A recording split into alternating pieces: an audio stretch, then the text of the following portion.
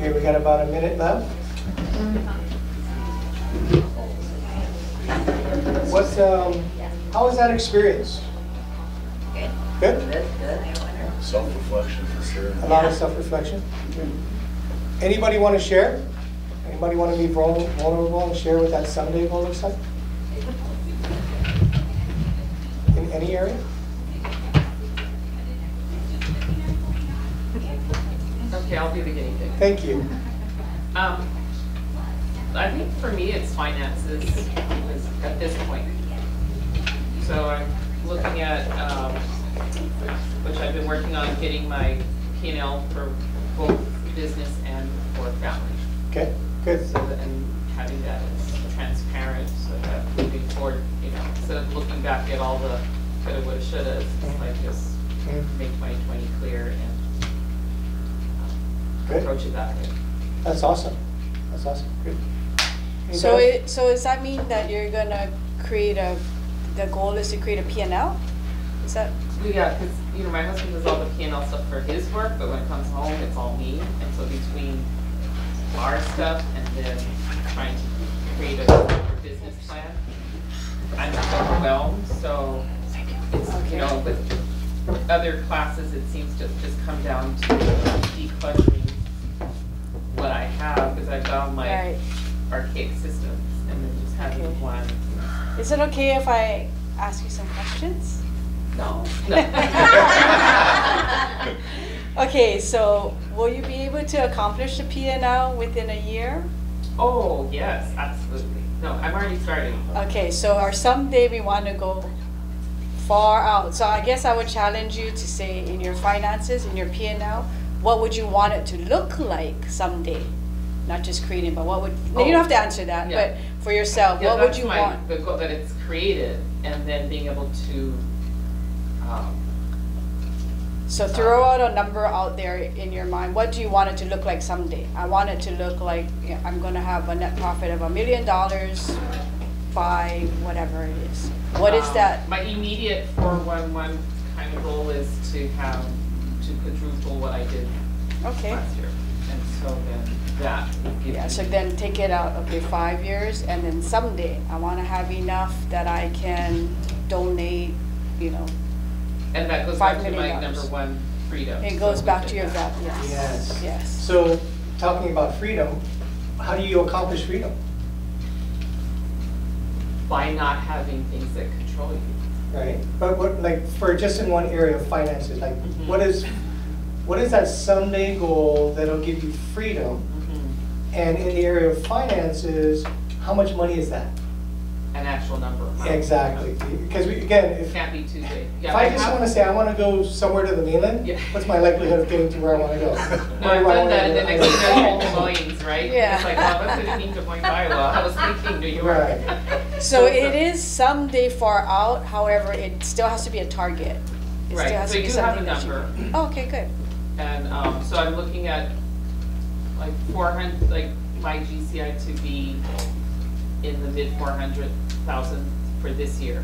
So that would give me a net at about 100-something thousand, based on whatever. But that's the 1 year, we're talking That's the 1 year. some year, someday. So So then I'd 10, like to times 10, that. 20 years Some from I mean, now. the easier goal is- would be to like quadruple that I don't know.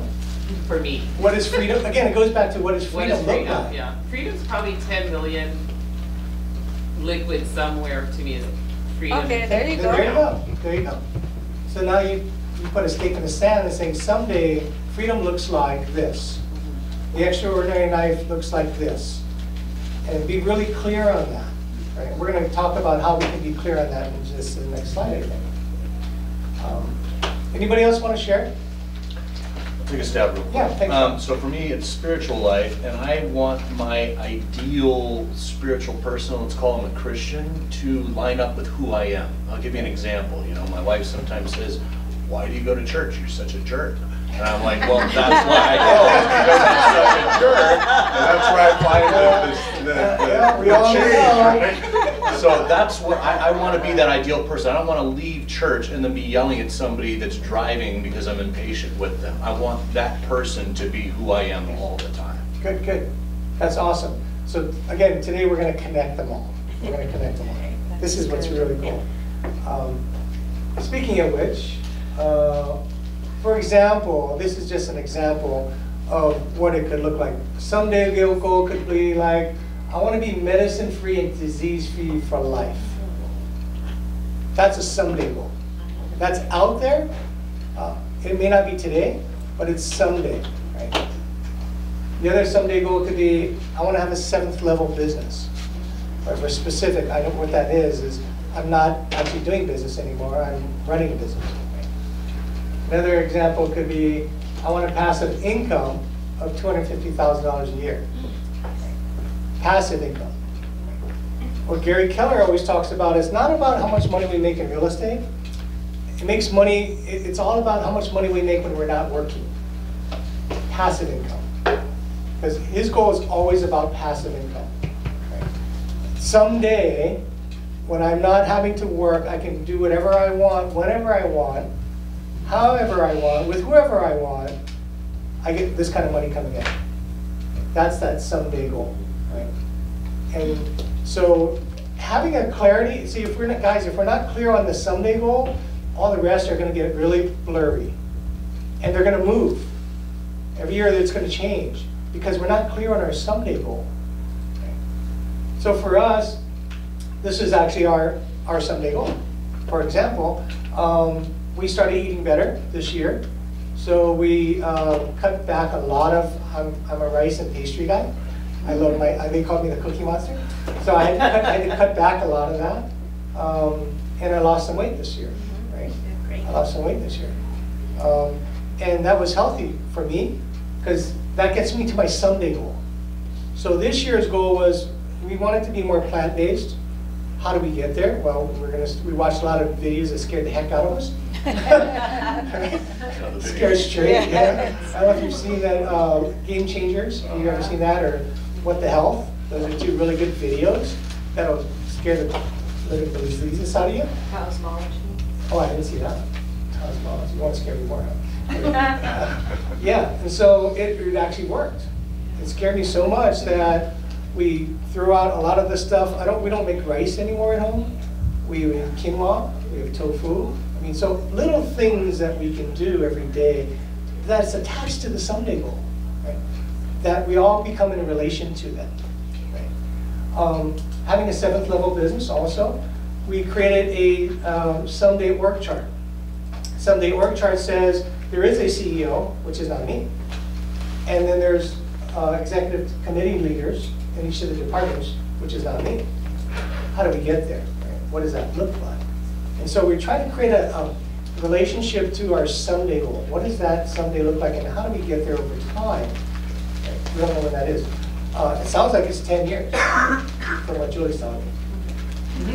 And I'm thinking 5 to 10. Oh, I didn't hear that right, yeah, okay.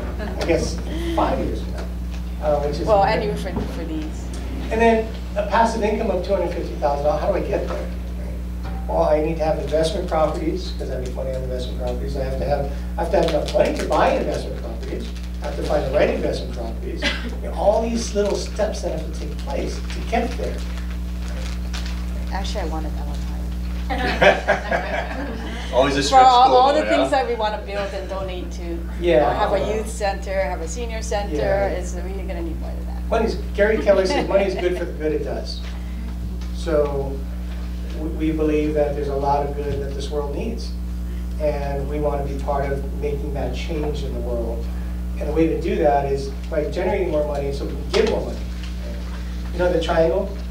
Gary says, think $1 million, earn $1 million, net $1 million, and the top is give $1 million. And he tells us, he points his finger at all of us in the room of the top 100 agents. He says, I challenge all of you guys to give $1 million. And this is 3 years ago. He said, I challenge all of you to create a nonprofit whereby you have a channel to give $1 million and make it in alignment with what your values are. So that's what we did. We started our first nonprofit a couple of years ago.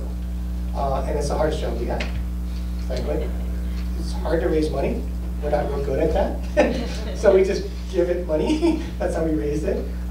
It's hard to provide staff for it. It's hard to, it's just hard all the way around. It's the hardest job we have. And then there's no profit. That's right. Well, the profit isn't here. Agreed. Yeah, Even right. more so. Right? It's how you feel about helping somebody who can't help himself.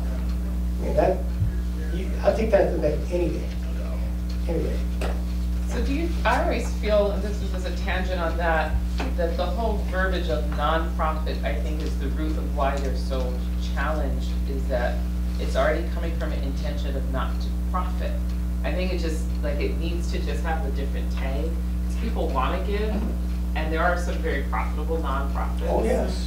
Oh, yeah. Yet, it is a struggle, especially on this island, and I know in this state, to really, have a thriving nonprofit. It just seems like sometimes everything's about, well, no, we're not making any money, and I've had people say, well, I don't want to give money to an organization that's not making money, because So- they're not using my money wisely. Yeah. So I understand how nonprofits work. It's not by people like us, it's by large organizations, right? You have to get endowments, and you have to have a writer, right? A grant writer, and you got to submit the grant. So these are all the things that we have to put in place. But we got to, step one is I need to make enough money, to give enough money, to have an administrator, to have a grant writer, That's step one of this whole journey. Honestly, we haven't got there. Yes. So I worked in nonprofit fundraising for several years. That was my background before coming into real estate. And I will second that, yes, some nonprofits are struggling, but based on my personal experience in the industry, raising funds for several different nonprofits, mostly comes back down to mindset and the culture of the nonprofit. The nonprofits that are raising funds have a donor mindset, and they communicate their need and the good that they're doing to their donors. So when you see a nonprofit that's struggling, they're not communicating effectively, and they don't have a culture of fundraising. That's right. I totally agree with that. Sounds like any business. Yeah. Yes, that's right. In the area of nonprofit, that's us. That's based on personal No, experience. I 100% spot on, because that's what we've experienced. Yeah, we have a few things on our plate right now, so it's been a little challenging. Okay, so that someday goal, guys, has to be really clear. Now, what we want to do is we talked about building a relationship with your goals, because it starts with your someday goals. Right? If we're not clear on your someday goals, none of this is going to work. None of this is going to work. So you start with your Sunday goals, not Sunday, someday. I heard myself. Then you break it down to, okay, what does it take? What do I have to be at 5 years before my someday goal? What does that look like? Right? What does that look like 5 years prior to that? I'm sorry. And then 1 year from now, 5 years from now, excuse me, it's 5 years from now, what does it look like? 1 year from now, what does it have to look like to get to my 5-year goal, to get to my someday goal? Then we roll that into our GPS. I know some of you have the GPS. I'm not sure if they're aligned to your someday goal. That's my only question. And so that's more of a reflective question. Is your GPS today aligned with your someday goal? And if it is, great. And if not, maybe we need to amend that a bit. And then from your GPS in Keller Williams, we have the 411, which is 1 year, 1 month, 4 weeks. Right? So what am I doing this week that's in alignment with this month? What's in alignment with this year's goals? Okay. Am I knocking each of those dominoes down this week? Okay. By the way, on a 411, you only have to write 1 for this week. Because next week, whatever you didn't do this week goes on next week's. Right? That doesn't, you don't get a buy on that. Because you didn't do it, right? You didn't do it. And then time block your 20%. 20% of what matters most, right? Right, the Pareto rule, right? 80% of what you're going to accomplish is done by 20% of what you do. Right? What is that 20%? So does anybody have an idea what your 20% is? What's the most important thing this week to do? Lead generation. Yeah, that's where it starts, right? Gary says if we don't have a lead, we don't have a business. We don't have a business. Or glorified taxi driver. Really, we don't have a business, so we need those leads, right? And then here's one interesting thing that he said in the book. Actually, not in the book, in the class. What's the purpose of the goal? Well, I always thought the purpose of the goal was to get there, right? So we know where he was. Really, the purpose of the goal is to be appropriate in the moment. To be appropriate in the moment. When we say that is, if this is my goal, what do I need to do today, in the moment, to get to my goal? Right? So it brings clarity to creating a relationship with all of your goals, right? Your someday goal, everything has to be aligned. See, because if it's not aligned, we're going to miss our goal. And or our goal is going to change, right, from time to time. Right? So it's really to be appropriate. What do I need to do today? What do I need to do this week? What do I need to do this month? What do I need to accomplish this year in order to get to my 5-year goal, in order to get to my someday goal? And that's the question we have to ask ourselves every day. One of the tips they suggested, which is a really good tip, your 411, that's everything I need to get done this week so that I can accomplish this month's goal, and then I can accomplish this year's goal. What they suggested is you take your 411 and you look at it before you look at your email, before you look at your calendar every day. Because that's the North Star. Right? That tells you what you need to get accomplished this week. See, if we're not getting accomplished what we need to get done this week, we're not going to get this month's goal done, are we? We're going to miss it. We just lost 25% of the month if we failed to accomplish this week's goal. And so that's why he said, take a look at your 411 before you do anything else. Before you do anything every day, you look at your 411 and then you look at your calendar and go, why does not my calendar reflect what I need to get done? Why is that? Because we weren't in alignment with our goals. Because we got distracted. Because we went all over the place.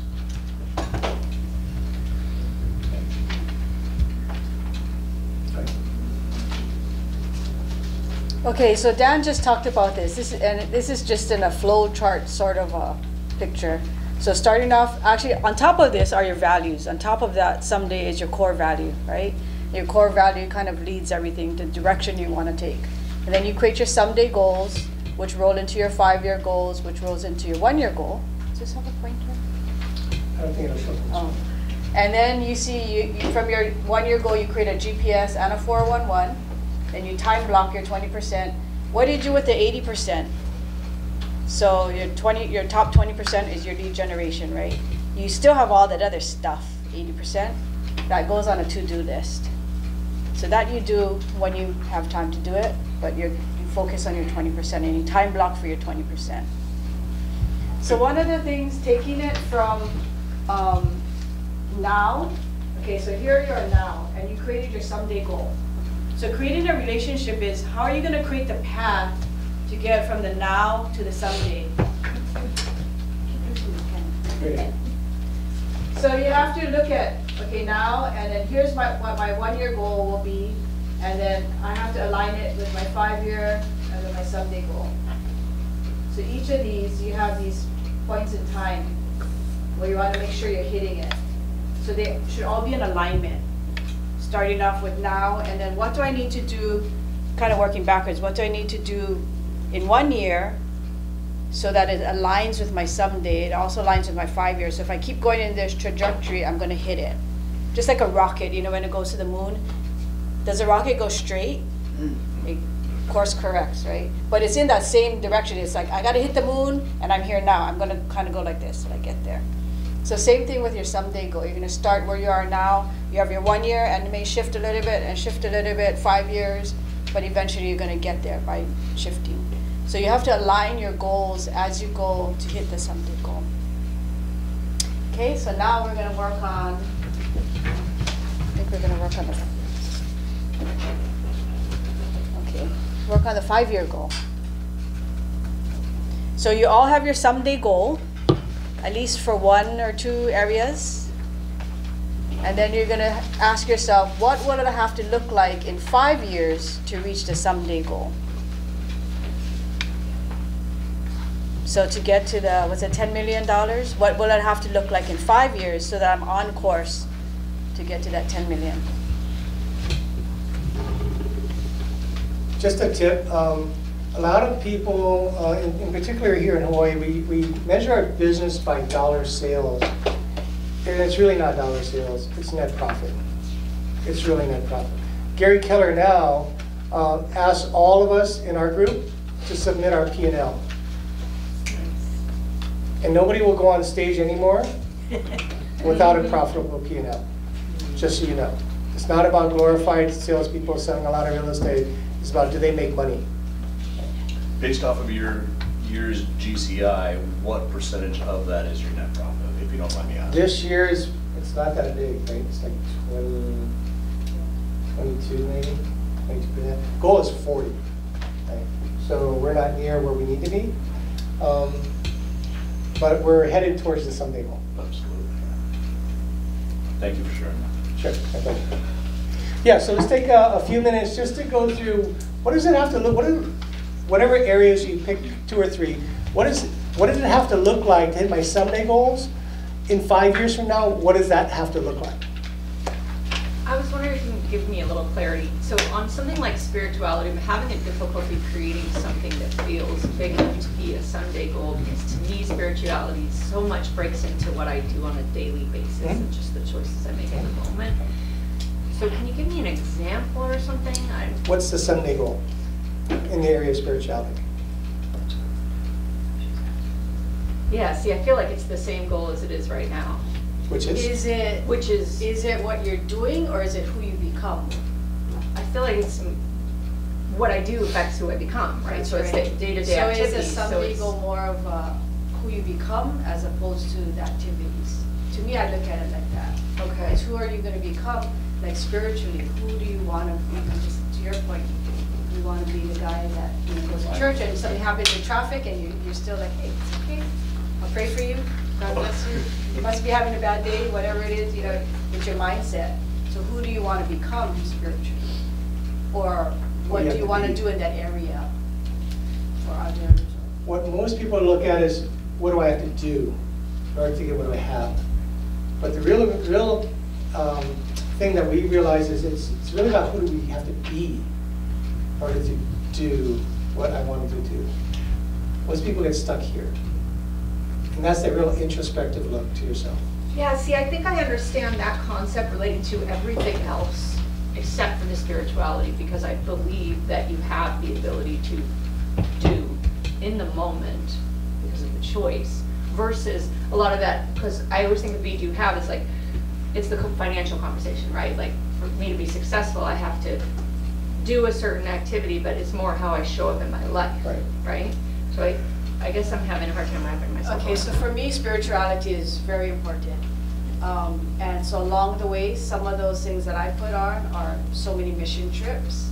And then I put on, you know, to begin with, or first it's just daily prayer, devotion, doing whatever, and then it's, okay, mission trips, and then it's, I want to build a youth center. I want to build a youth center for the young, the next generation, so that they have a place to go, they feel safe, and it'll build their spiritual being. Or a senior center. Actually, it's a senior center, and you then combining and bringing them together so that the older generation can teach a younger generation and mentor. And so it's this whole thing that we want to build. That's a perfect And it's example. built, you know, it's, the purpose is spirituality. It's to, so that they can find who they are and, you know, but. Thank you. So that's what I was looking for. All right. Okay, let's take a few minutes to go through and really dive deep into what does my world have to look like 5 years from now in order for me to hit my someday goal. Okay? Is this for every area or just a few? Is maybe two or three. It's, I mean, yeah, as far as you can go in the next few minutes. Okay.